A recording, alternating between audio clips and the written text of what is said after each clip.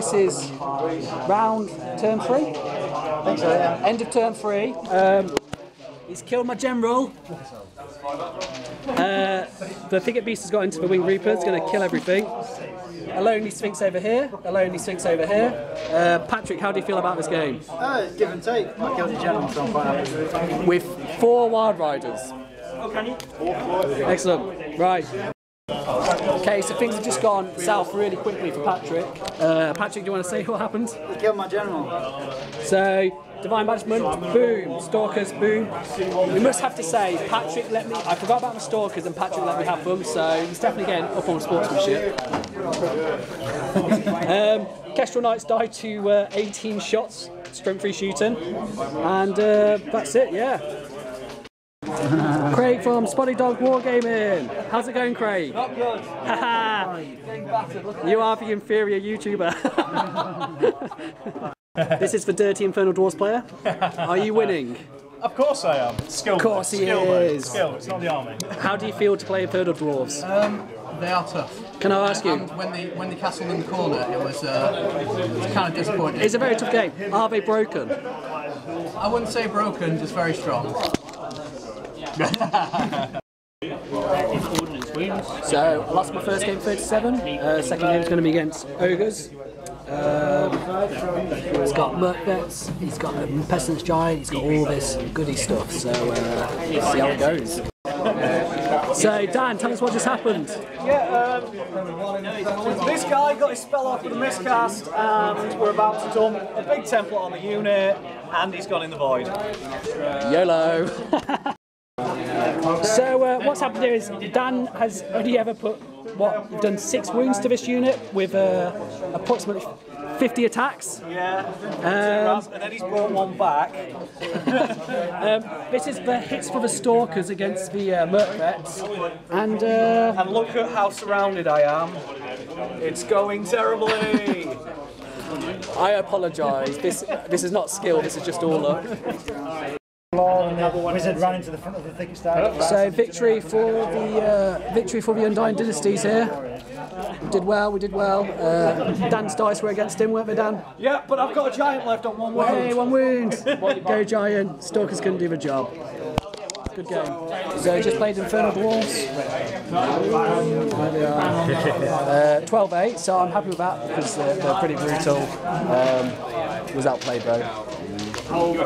Everything died apart from these guys who took the objective. 110 points, yeah. So, where does everyone think they're finished? Last. Won't be bottom. Third bottom probably. Fourth. No, second bottom then. You beat me. I didn't do too badly actually, so no, you beat me. Where do you think you finished? How did you win your last game? I just played Infernal Dwarves and got 12-8. As in, I got 8 and you got 12, so that's not too bad. That's pretty good. That's good. That's pretty good. It's good. Better than this guy. No, you crushed it with it. You'll be second to Spotty Dog, won't you? Patrick's top dog. No, Pell beat me. Did he? He got 27, I got 24. If I'd made that reform in the first game, it would have been 27. It's always just one reform, isn't it? Just made that one reform. In my game it was as well. Good day though. Good day. Yeah, really good day. We've had a good day and we'll do it again. See everyone, there's Patrick. Patrick, Look at him. So sad. top dog. Top dog, Patrick.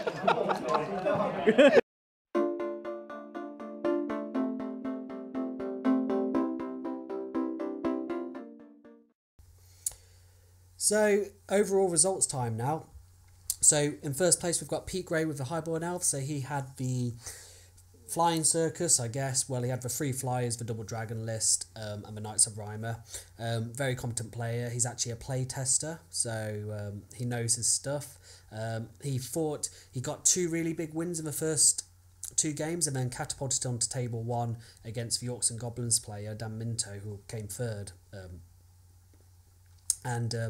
Yeah, very interesting matchup because actually the Orcs and Goblin player had a lot. He's got goblins, big blocks of goblins, which are great counters to the dragons because you can bog them down and just keep them on steadfast. So it was actually touch and go for quite a while, and then just towards the end, Pete got some luck and dice went his way, and then he managed to pick off some heavy points with getting the Gargantula and getting some key characters out of a unit. So that clinched him top spot. Marshall Trowell came second with his Vermin Swarm. Again, I think I predicted him for top 5. And then Aaron Pullen just missed out with the 6th place, which would have been nice to have him in the top 5, because then he would have had a 50% pass rate for predictions for top 5. But it doesn't matter. It's good to see Kingdom of Equintaine up there. I believe Luke Williams, I didn't really see many of his games, but he's a good player. I spoke to Tim Ross quite a lot. That's the Sylvanels player who had the MSU style Sylvanels, lots of small units. He had the Lord on the Stag. Again, good player, clever player, knew how to use the MSU style of the Sylvanels. So, I mean, what's great to see is, you know, that 25% percentile of players is that all the armies are different. So there's not, you know, repeat of armies. You can't really say, you know, backing out how it's like Dark Elves, and who else were really good? Well, High Elves were always up there, and, you know, certain armies you'd always, you know, expect to see 2 or 3 in the top 5. Whereas here, you know, any of those could really shift positions as well, because apart from Pete, who really did run away with it, with a really good points total of 59, from Dan Minto to me, there's only really 6 points in it. So all it takes is for any of those to pick up a couple of points and someone lose a couple of points, and then all those positions change. So, which is invariably what happens, you know, in the top sort of areas, or just generally in tournaments, that you could take, you know, especially a 60-man tournament, you could take 10 places and see that there's probably only 6 points in it between it. But it shows you, you know, I think it shows you how unbalanced the game is at the moment, which is great to see. And yeah, it's just a really good fun tournament, as you can see from the. I hope you enjoyed the vlog. I'll probably be doing them again for tournaments, just because to record the games is quite strenuous. But I'm certainly will try and record some games, because I think it's better to have a battle report so people can see exactly what's going on in those. But yeah, fantastic fun tournament. I'd recommend anyone going to the next one, which I'm hoping they're doing soon. Yeah.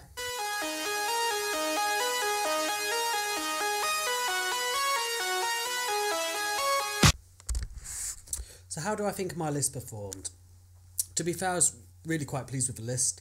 I really enjoyed playing with the 3 cats, because they're just well, to be fair, they're either a nightmare to get rid of, or people get lucky and just absolutely destroy them. The one thing I really missed was an Architect. That 5-up regen just would have been so helpful on those Ring Reapers or on one of the Sphinxes at one point. The Mobile Caster was key to the list. Having a stationary one just doesn't work. You need to keep them close. The biggest weakness of it is if you can take out the general, then you lose the mobility. If you lose the mobility, you lose the choice to pick your fights. If you can't pick your fights and get your combo charges with the Sphinxes and your general and the Winged Reapers, then you're not going to do well. So, you know, 7th's good. I would have liked top 5 personally. I mean, certainly the first game and even the last game could have done better. The first game, Leaders of my General, just meant that I wasn't manoeuvrable enough, and I was then battling to fight back and get the 13-7, basically a draw, really. The last game, I know I joke about Infernal Dwarves being broken, but they're not broken. It's just that I think I've never played against them before. I've read the book, but not in depth, and so you just get to learn their weaknesses and strengths. Obviously, it's just experience. You know, for example, the Disciples of Uluga are unbreakable, and I forget that, and then you do a move and you think, and then they go, oh, they're unbreakable, and you go, wish I'd thought of that before I did what I did. But it's a learning curve, and it's good. It was nice that I also got voted best sports. I don't know if you can see from the vlog, but all my opponents were having so much, like, loads of fun, especially my second opponent, who was just having the worst luck, and then everything I was doing was just paying off. And certainly if we go back to the list review, the magic phases can be so strong for this, especially Ancient Glory. Oh, what a spell. Like, just pop out, because the caster's mobile, you can generally keep those, you know, the 3 cats and the Winged Reapers close by, and you bubble that and they all heal a wound back, and also you bump them up to like strength 6, weapon skill 5 and plus another initiative, so makes them really deadly. And I always think if you're going to take a magic phase, you need to have a magic phase where you have at least 2 spells the opponent wants to stop. So that means that in any sort of situation where they haven't got a scroll, then 2 important spells you're going to get 1 through, and if you're going to get 1 through, it makes a difference. And certainly in that Ogre's game it made a difference, because I always had a spell he wanted to stop and another spell he wanted to stop, but he could only stop one of them because he lost his scroll early on.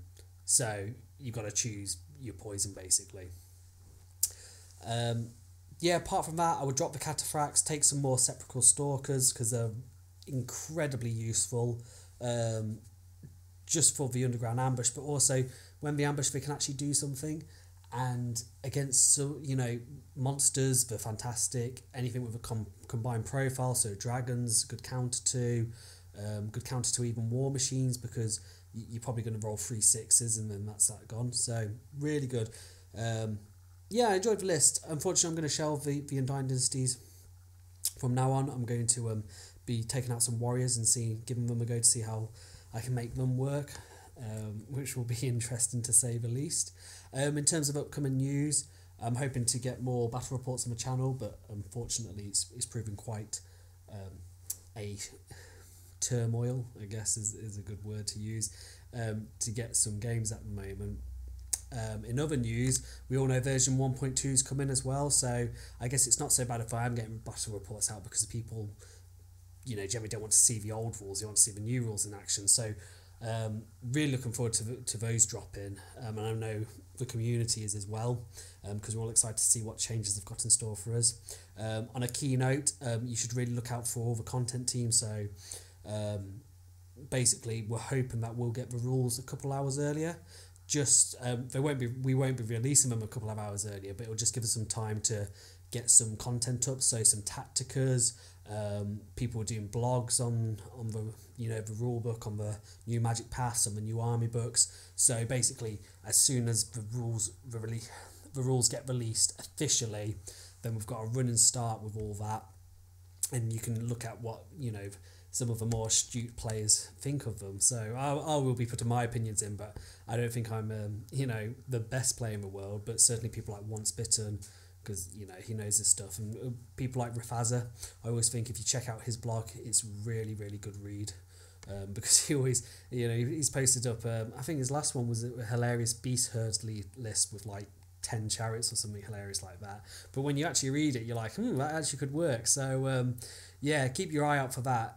Certainly not just for rules release, which is coming, but all the other stuff that will come with that from the content team, because Lord Tremendous at the moment is head of content team, and he's doing a really good job, and yeah, it's fantastic to be part of that. So yeah, that's it. So hopefully I'll be getting some more content soon. I hope you enjoyed the vlog.